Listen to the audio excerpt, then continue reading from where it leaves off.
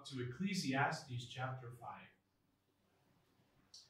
Ecclesiastes chapter 5, so if you find the middle of the Bible is the book of Psalms, just right about the middle is the book of Psalms. Right after that is Proverbs, and then there's a shorter book, Ecclesiastes.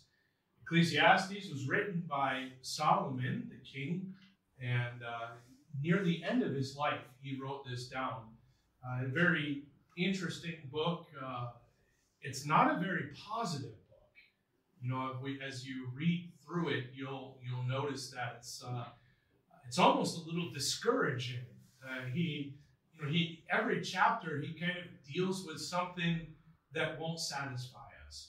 Now, if we look at it from the other side, it can be very encouraging because it reminds us that things of this life will never satisfy. If we think about who Solomon himself was, if you know anything about biblical history, and Solomon was the son of David, and so he became king after David was king. And the Bible tells us that Solomon was one of the wisest men that ever lived. He was one of the richest men that ever lived. There was nothing that Solomon was denied. You know, as far as when we think about earthly goods or things of this world, Solomon had it all. He was king. He was rich. He didn't lack for women. If you know the history of Solomon, was it 700 wives and 300 concubines? I've often kind of joked and said, if you have that many wives, you kind of have to be the richest man alive, because how do you buy that many shoes? I mean, when you've got 1,000 wives, can you imagine? He had to have warehouses of shoes and purses and, those fancy dresses for formal occasions and all that. So, kind of tongue-in-cheek, I thought he had to be the richest man alive, because you couldn't shoe that many women. It sounds like a horse, doesn't it? Shoeing horses, shoeing women. Anyway, I should move on before we get in trouble. But Solomon had everything. And when we read the book of Ecclesiastes, he talks very much about that. He says, I tried this, and I found it to be vanity. I did this, and the end of it was vanity.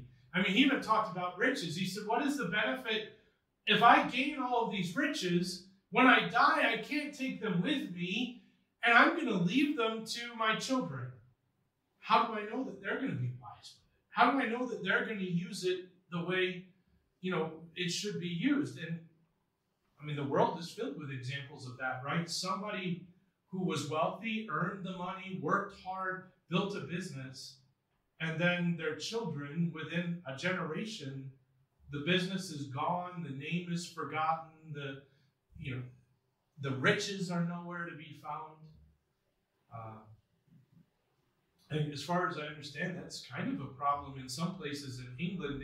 People that had these like big old houses and land and all of that, but they have no money to upkeep and to maintain that. And they're kind of like land rich, but financially poor, and turning stuff into hotels or whatever, trying to kind of keep this familial heritage that they can't afford. Why? Well, somebody didn't know how to manage what was managed well previously. And Solomon said, all that is empty. And we're in Ecclesiastes 5, if you find your way there.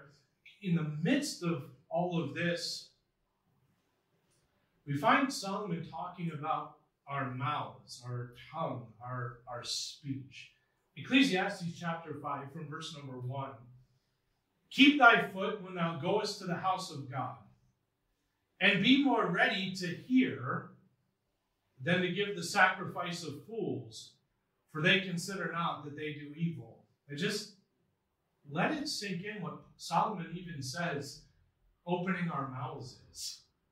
Right? He makes that comparison. Be more ready to hear than to what? To give the sacrifice of fools. There's some other places in Scripture, in the book of Psalms, the book of Proverbs, I think also mentions this. Well, where the psalmist will speak about making the sacrifice of our lips, speaking in context of praising God, the sacrifice of our lips. And here Solomon makes reference to, sadly, what many times happens when we open our mouths. We give the sacrifice of fools. Verse 2, be not rash with thy mouth, and let not thine heart be hasty to utter anything before God. For God is in heaven, and thou upon earth. Therefore, let thy words be few. For a dream cometh through the multitude of busyness, and a fool's voice is known by a multitude of words. When thou vowest a vow unto God, defer not to pay it, for he hath no pleasure in fools. Pay that which thou hast vowed. Better is it that thou shouldest not vow than that thou shouldest vow and not pay. Suffer not thy mouth to cause thy flesh to sin. Neither say thou before the angel that it was an error. Wherefore should God be angry at thy voice and destroy the work of thine hands? For in the multitude of dreams and many words there are also diverse vanities, but fear thou God. Now, I know Solomon speaks of a few things within this portion of Scripture, but over and over again we see him speaking about our mouth, about our words, about the things that we say. Even there in verse 3, for a dream cometh through the multitude of busyness, and a fool's voice is known by a multitude of words. I don't know if it's the case for you, but I do find that when I am the most busy and I'm doing this and that and I'm stressed about things, I tend to have very strange dreams when those things occur, when I just have a lot going on, I'm stressed and I'm not sleeping well, and that's when I have those very, very strange, surreal, odd dreams. I know people try to put way too much thought into what does that mean, that you dream this or that. It's kind of like, well, yes, I dreamed that I was a cat that could speak, and I was in charge of a business, and everybody that came in was a rabbit. What does that mean? It means you ate some bad pizza before you went to bed, you're too stressed out, you need to sleep more. But it is true, kind of that stress and busyness, it does lead to dreaming, it leads to all kinds of things. And then Solomon goes on and says, and a fool's voice is known by a multitude of words. You probably have heard the old adage before, right? Better to be thought a fool than to open your mouth and remove all doubt. And, it's kind of the same idea here. A fool's voice is known by multitude of words. If you keep your place here and turn just back a little bit to Proverbs chapter 29, not too far from Ecclesiastes 5, probably just a few pages there. Proverbs chapter 29, in verse number 11.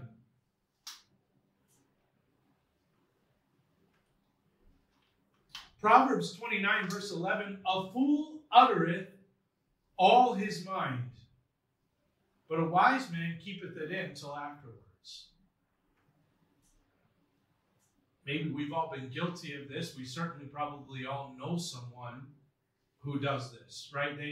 They just, they open their mouth and it's like a never-ending fountain. They just say everything that comes to mind, everything they're thinking, everything they've experienced in their life. I don't know if you've ever met somebody like that where, you sit down with them and next thing you know, it's 3 hours later and you know more about their life than you ever wanted to know. You might even be a little bit uncomfortable about what they have shared. The Bible says a fool uttereth all his mind. And as Solomon was speaking back here in Ecclesiastes chapter 5, a dream cometh through the multitude of busyness, and a fool's voice is known by a multitude of words. A fool's voice is known by a multitude of words. This is why I believe Solomon starts the chapter with the statement, be more ready to hear than to give the sacrifice of fools. Again, you probably heard, right? God gave us one mouth and 2 ears. We're supposed to listen twice as much as we speak. I was kind of rude as a child, and I often said, yes, but the holes in my ears are way smaller than the hole in my mouth. So, I'm pretty sure that means I should talk more. But a fool is known, right? A fool's voice is known. How? Not necessarily by what he speaks.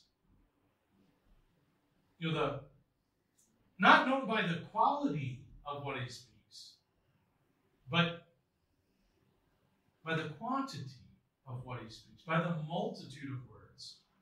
In the New Testament, the Bible tells us in a multitude of words there wanteth not sin. Maybe that's not the Old Testament. Jesus Christ said that man is known, or our heart is known by the things that we speak. But then in a multitude of words there wanteth not sin. If we think about that even in our own lives, right? I don't know about you, but I can say for me, for sure, the more I speak, the more I'm at risk of saying something dumb, offensive, wrong, incorrect. It just happens. But recently,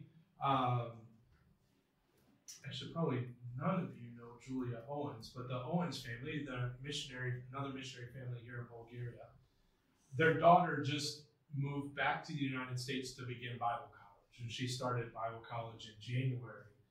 And she met a girl in Bible college who knows us from a mission trip we did 2019 in the Ukraine. And apparently I traumatized this poor girl. I don't know what I said or what I remembered, but Julia was talking with her, and apparently they started sharing stories of the cruel things that I've said to them. Now, jokingly and in love, I've told people often, if I don't make fun of you, I don't care about you. That's it's how I show love. But I'm sure I said something to this girl, and in a multitude of words, there wanteth not sin. I said, maybe as I read this passage, it's more for me than you. I don't know. It spoke to me because I need to remember this. If we turn over to the book of James in the New Testament, the book of James, you find it right after the book of Hebrews. If you hit John and Peter, you went too far. The book of James, chapter 3.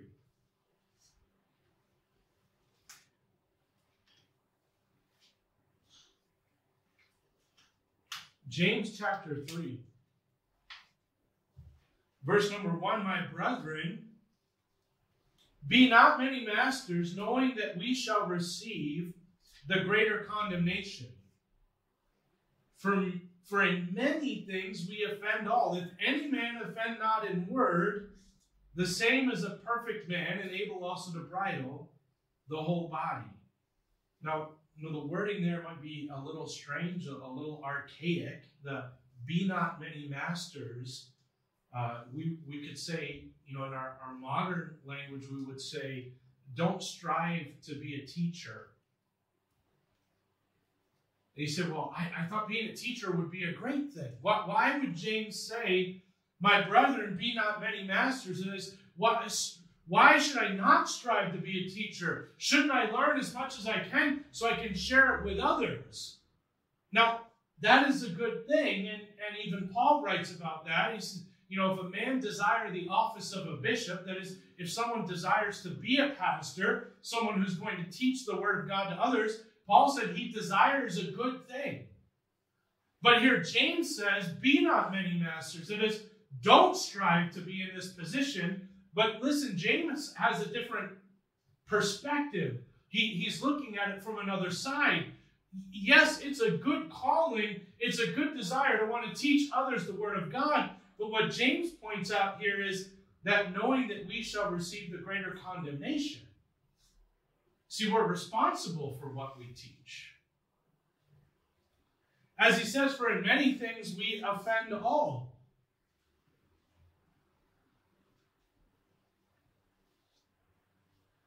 Those who are in that position to teach are forced to use more words, and thus they're in danger.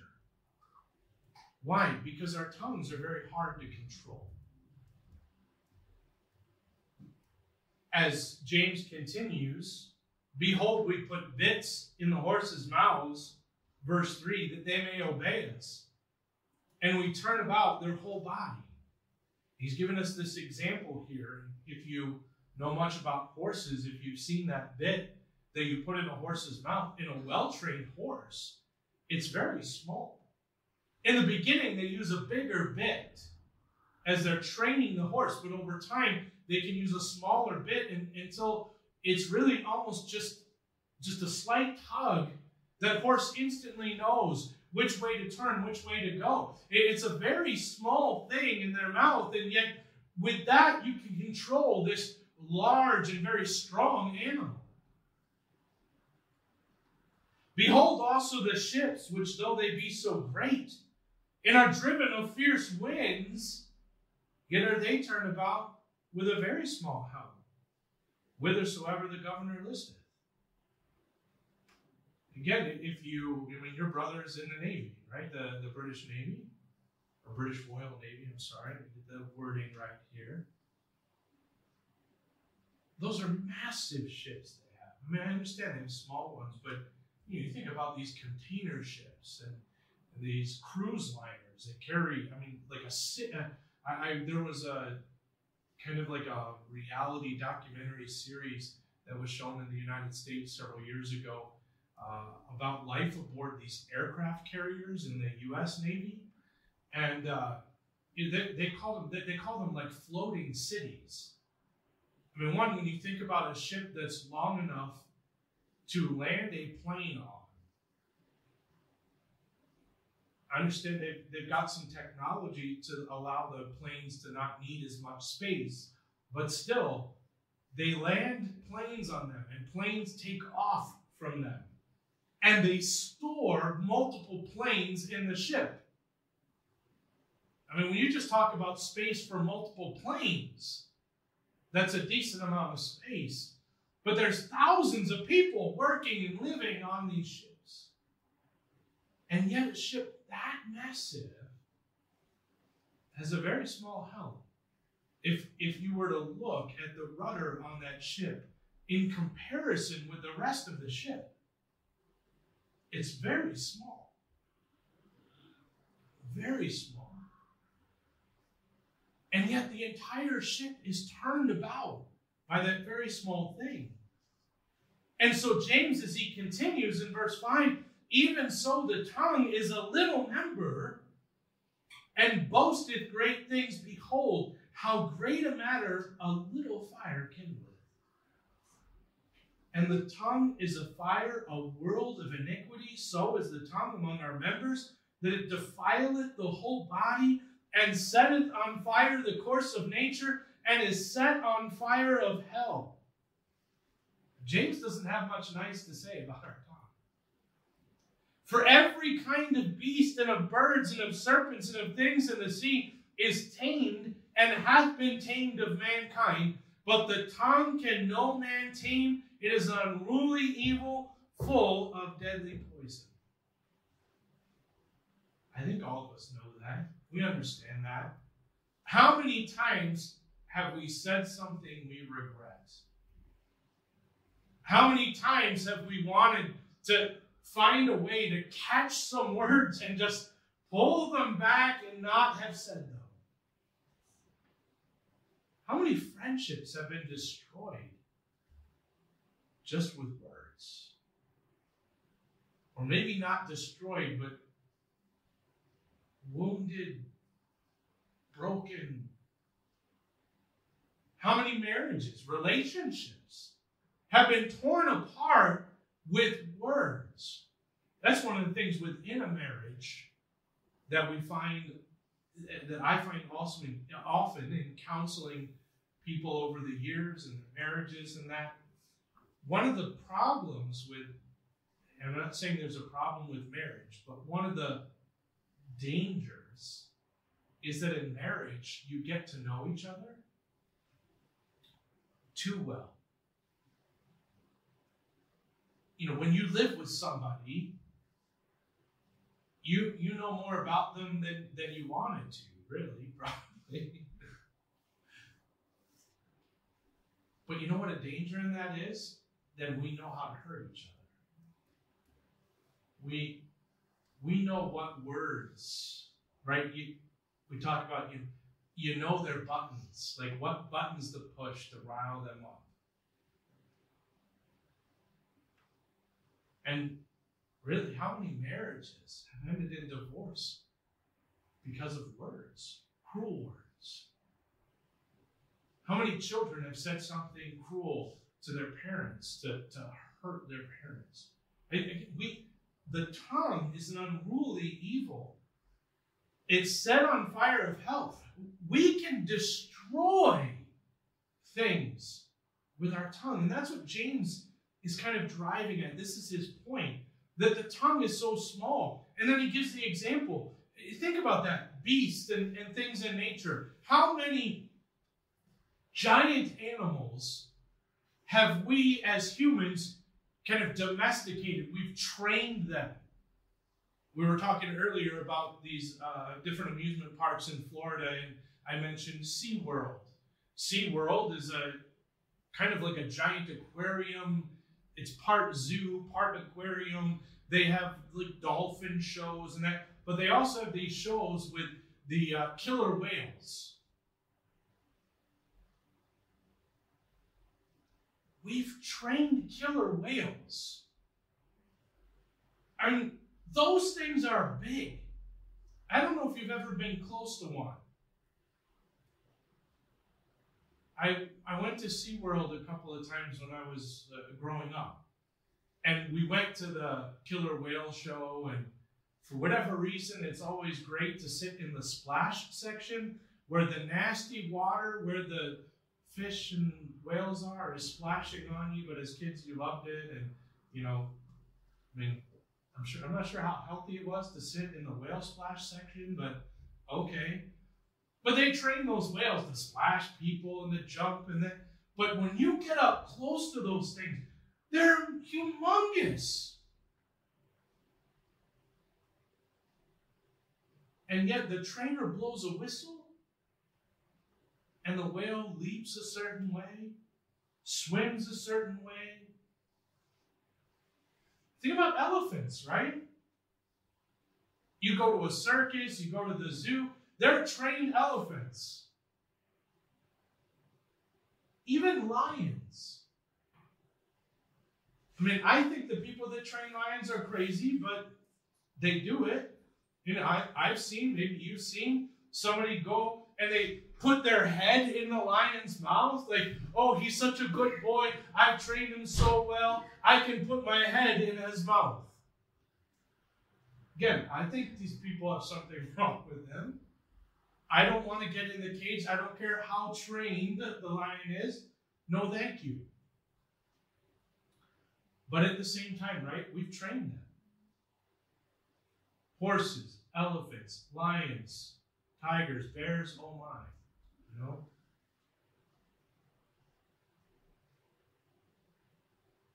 And yet think about our tongue. Do you know anyone who has absolute and total control over their tongue? I don't. I put me in that list. I don't have control over my tongue. All I have to do is get a little tired, stressed out, frustrated. Get a little angry about something. And I'm going to say something dumb.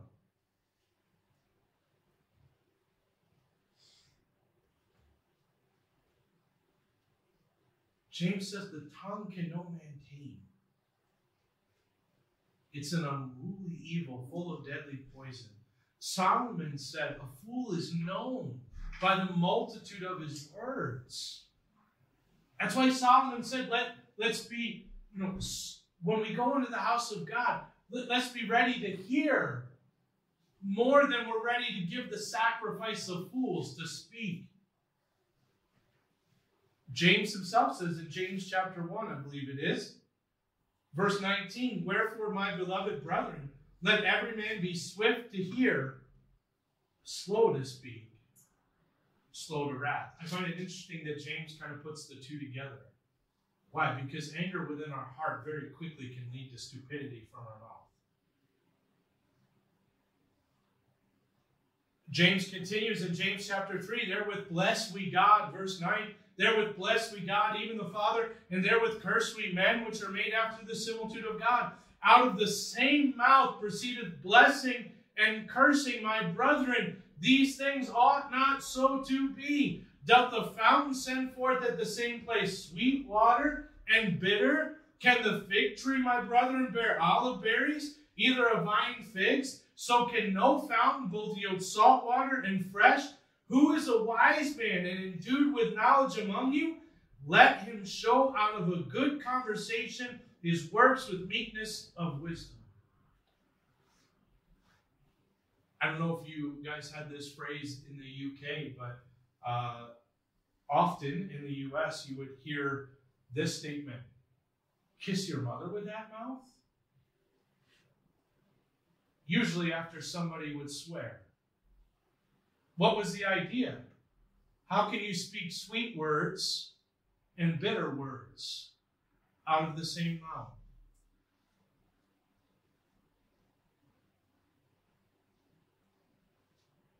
So having all of this in mind then,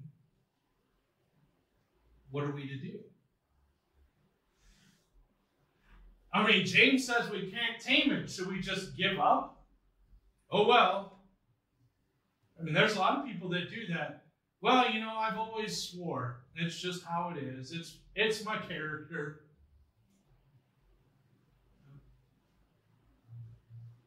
Yeah, I just can't help it. I mean, hey, Bible says ain't no man can tame his mouth.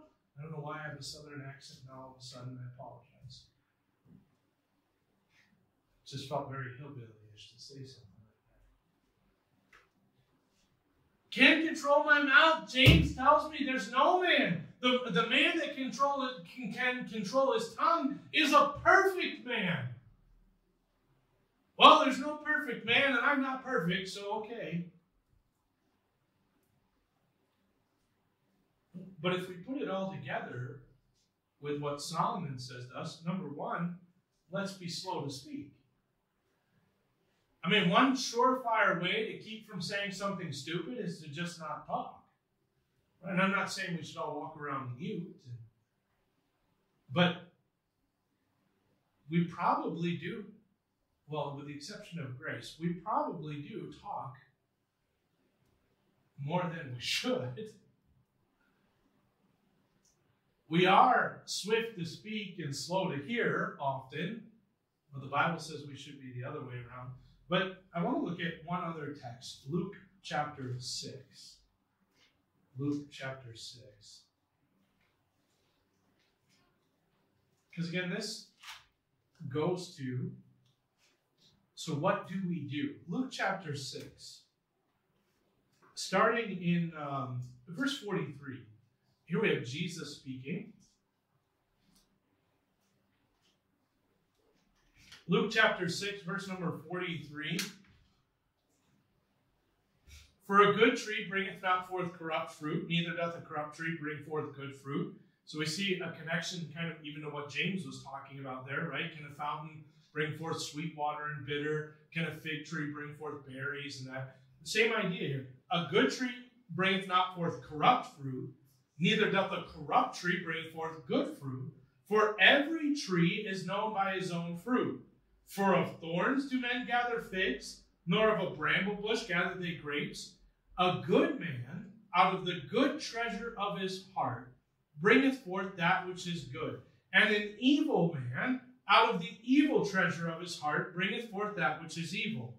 For of the abundance of the heart his mouth speaketh.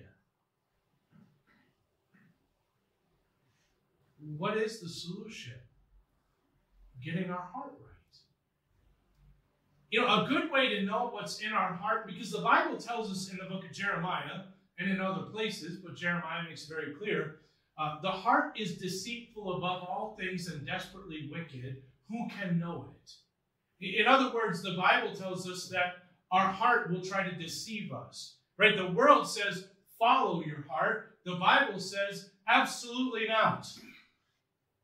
Because our heart will deceive us. And honestly, we deceive ourselves very often. We think we are better than we are. It's kind of a human condition. There's a, if you could research this, a thing called the Dunning-Kruger effect or Dunning-Kruger effect. What it is so that less competent people think they're more competent than they are. If you really want to see the Dunning-Kruger effect at play, watch this those singing talent shows, like The Voice or not The Voice, maybe one of the other ones. There was I'm trying to think what the name of it was. That Simon guy from X Factor, yeah. Some of these others. You have people that come on there and they're absolutely awful. American Idol was the big one. That's what I was trying to think of. And then I think they had Britain Idol or whatever. I mean, it spread around. But it was only singing. And some of the best television or best YouTubeage, if you want to watch, are the rejects that didn't make American Idol. But how many of them said, I just know I've got it.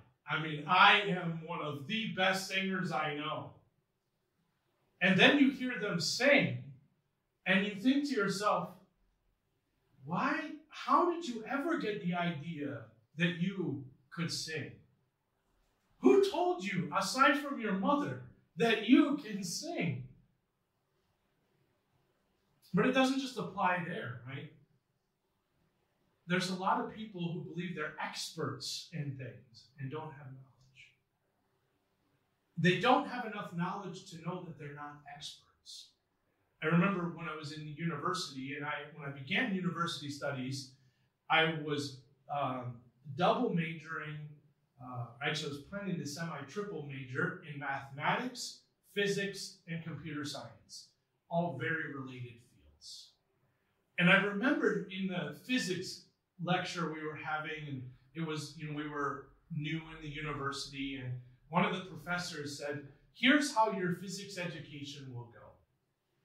You will finish your first 4 years and get your bachelor degree, and you will look at this physics textbook, and you will go, I can solve many of the problems that are given in the textbook. And then you will go on and you will get your master's degree in physics, and you will say, yes, now I can solve every problem in that book. He said, and then you're going to work on your doctorates. And when you finish this, you will say, I don't even know what the problems are that need to be solved. He said, because the more you know, the more you realize you don't know.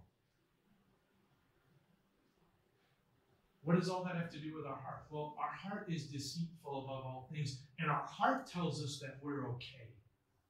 Our heart will tell us that we are good.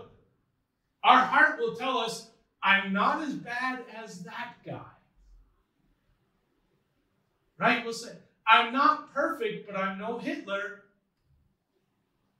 I mean, great. I'm glad you're not Hitler. There was some talk show in the U.S. years ago, and some lady called in, and it became kind of like a viral thing.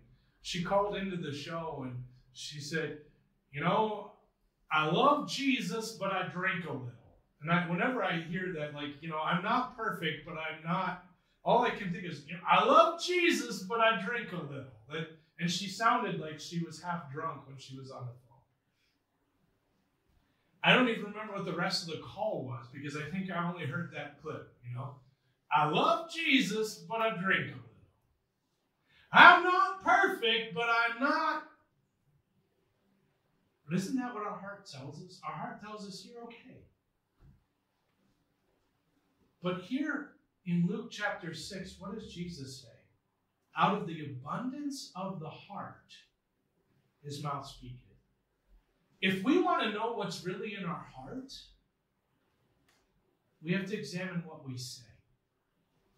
What do we talk about? What is our focus? This is something the Lord really spoke to my heart about many years ago. I was at a youth camp. I had taken our teenagers from the church to camp and acting as a counselor for the boys and all of that. And there was a man preaching, and he preached about this text. And he said this. He said, I want you, he's talking to the young people, but of course it applied to me too. So when you go home, I want you to think about what you're known for. Like, what do people know you're going to talk about? When you have a conversation with somebody, what's the main topic of conversation? He said, because that is what is in your heart. Whatever the main topic of conversation is, that is what is in your heart. That is who you are. And that really spoke to me. I was in the process of a lot of changes in my life. The Lord had already made many changes. And it was shortly after that, was back in Philadelphia. I think you were with me at the time. I think we were married by that time. And we were in Philadelphia where my parents are. And we went up to the university that I graduated from to visit some of the professors and things. And I wanted to show her where I went to college. So we're at the university, and we were in an office talking with, it was actually a former classmate of mine was working on her master's degree, and she was in the office where we were. And a young guy came in who had been, I think, a first-year student the year I graduated. And so it's a few years later, but he's still in the university. And he comes into that office. He didn't remember my name. What he remembered about me was a particular rock group that I had been obsessed with. And obsessed may not even be a strong enough word.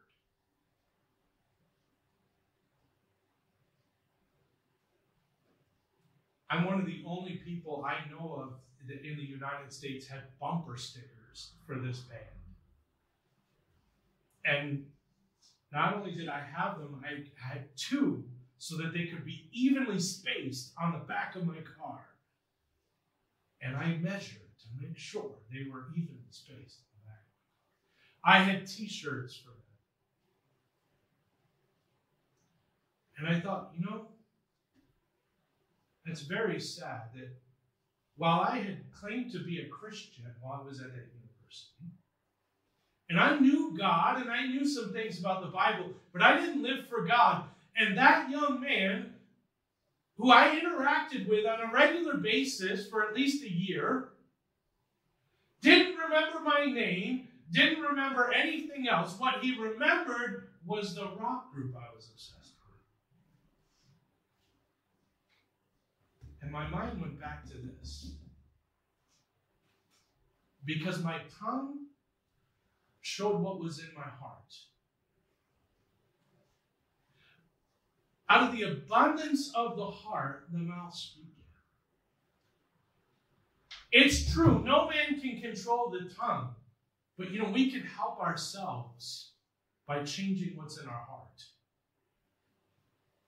See, if we fill ourselves with God's word, with godly things, then that's what will come out. Fill yourself with profanity, what's going to come out? Profanity. Fill yourself with things of this world, what's going to come out of your mouth? Things of this world. From the abundance of the heart, the mouth speaketh. And a good way to know where our heart is to look, to examine our conversation. Examine what we talk about. Examine what our loves are, if you will. That's where our heart is. Let's close with prayer. Father, thank you, Lord, for your word today. Lord, I do ask that you would use these things to help us, Lord, that we would be drawn ever closer to you, Lord. Help us to guard our hearts, Lord. And, Father, to be wise in the things that we speak, Lord. Father, to be slow to speak and swift to hear, Lord.